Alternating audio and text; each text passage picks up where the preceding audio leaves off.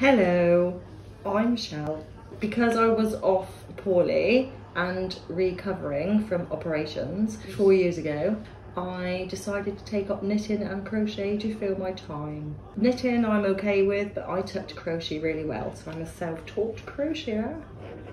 So Bernie, I watched on TV the inauguration of President Biden.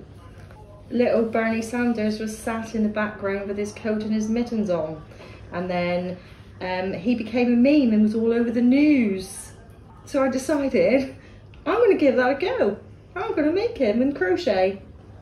I didn't have a pattern, so with Bernie I made him up as I went along. So obviously, knowing crochet techniques, I sort of knew the basics of what I wanted to do.